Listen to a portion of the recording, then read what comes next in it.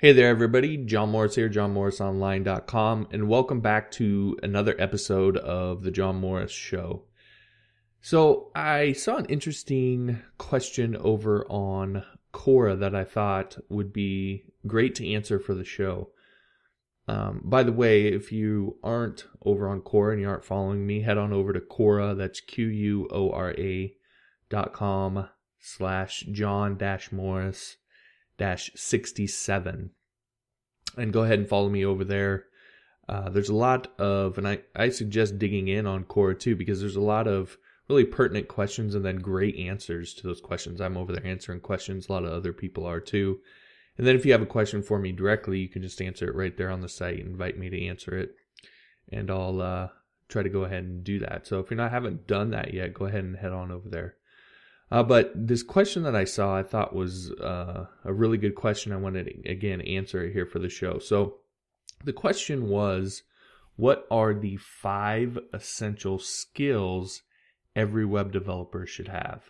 And of course, there were a lot of great answers, but I think my answer might be a little bit different than a lot of people. So I want to go ahead and give that to you. So the first thing is, and so a lot of people answered really technical things. So they would have, HTML as one, or they might have PHP as one, they might have security as one, they might have WordPress as one, whatever.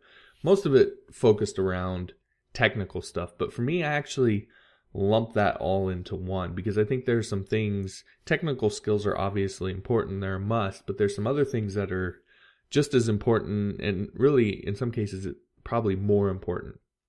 So I lump technical skills into one. So just having some basic technical skills, HTML, CSS, JavaScript, your server-side language of choice, whether that's PHP or ASP or whatever it is you decide to go into. You want to have some basic technical skills down. Now, I think that one is pretty obvious, so I won't dive too much into that one. But again, definitely you want to have those basic technical skills down. The second one I have on here is it's really close about being the most important in my mind, and that is reliability. And now you might not think of that necessarily as a skill when you first hear about it, but really being reliable is a set of skills that you learn over time. And having done this for 10 plus years, I can really attest to that, because I've had to teach myself those skills. A lot of people think it's just about discipline, but it's really not. It's about learning skills that make it so that you don't have to just gut it out every time.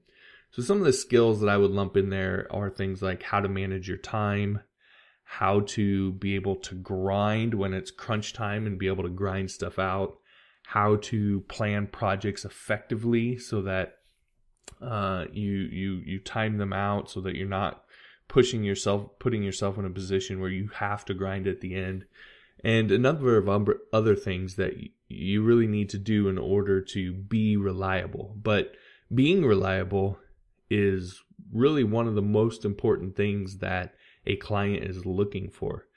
I know I've said this before, but clients oftentimes aren't looking for anything too overly complex technically.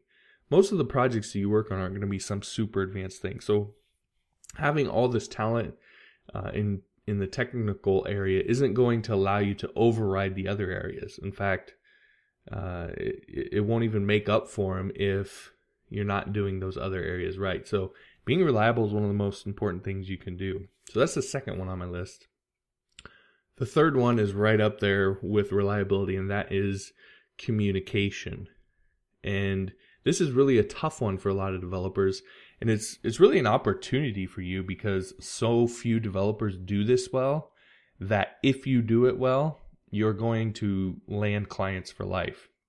In fact, if you wanted to kind of focus on one thing in the way that you deliver your projects, that could really allow you to get your clients to stick with you, how you communicate is one of those things. That's the thing that I would focus on, because again, when you do it right, so few other people do it, and clients appreciate it so much that they're really going to stick with you, even if there's some issues in terms of your technical skill, or even your reliability. Is you can't completely flake, but if you're communicating through all of that, they're going to be a lot more likely to stick with you. So again, there's some skills that go along with this.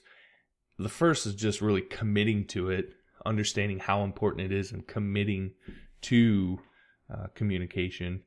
Then being disciplined to do it consistently, to do it really kind of over communicate with your clients and give them information every step of the way, because when they don't hear from you, they get antsy, and that causes a lot more problems for you than if you just to communicate, even if there's some sort of issue. Which leads to the next one, which is the courage to do it when it's hard. So sometimes it's hard to communicate. Sometimes something's wrong. Sometimes you can't figure something out. Sometimes you mess something up. Sometimes you drop the ball. And so having the courage to be able to communicate when it's hard to do it, that's another one. And then, of course, the talent just to do it effectively. And if you commit to it and you're doing it consistently, you'll develop that talent. You'll start to learn how to communicate with your clients in a way that really takes care of their fears and connects with them so that you can work through all of the issues. All right, the next one on my list is how to market yourself. So again, this is one that I think a lot of developers and designers maybe don't think is as important, or they don't like doing it, or they think that all sales is gimmicky or slimy or whatever the case is. But being able to market yourself is, again, incredibly important, because no matter how talented you are, if you can't communicate that to people, they're not going to hire you. They're not going to buy your app or whatever it is you're doing. If you can't communicate that story to them, it's just not going to work out very well. So it depends, again, what you're doing. But if you're doing freelancing, then it's really about learning how to develop a system for getting clients. And that's one of the things that I teach a lot of, is for freelancers, developing a system for getting clients. But you need to put that in place instead of relying on freelance sites or hoping and wishing people show up at your website, or trying to network for years before you ever get any meaningful business. When you can develop a system, the system I teach is content-based, then you can start really getting clients right away, and developing a system that'll bring them to you, month after month after month. If you are trying to get hired at a tech company, then you really have to be good at writing a resume so you can get an interview, and then acing that interview so that you get the job.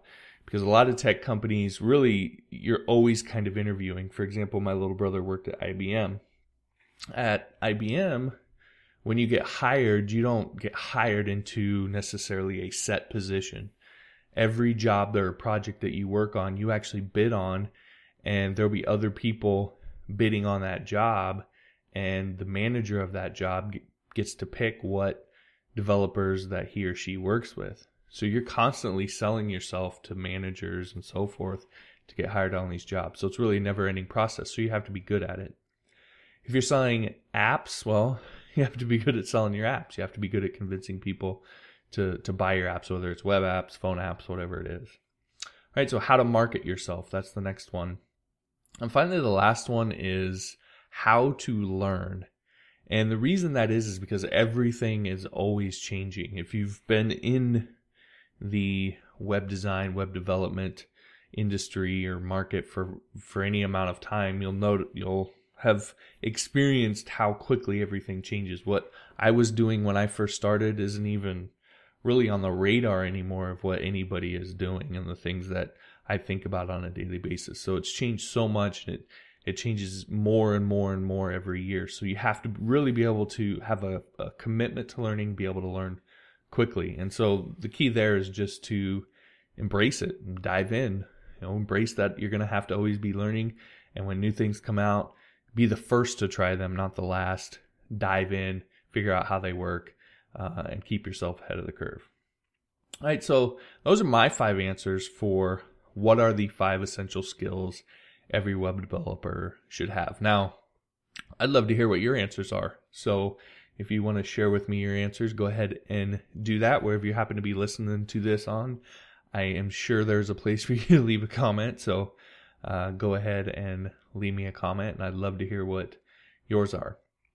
All right, so that'll do it for this episode of the show. Now, if you'd like to ask me a question yourself, as I mentioned earlier, you can go on over to Quora.com/JohnMorris-67 and ask me a question there. Or you can simply tweet me at JPMorris, #JMO, I want to know, and I'll look at those as well and try to answer those on the show for you as well.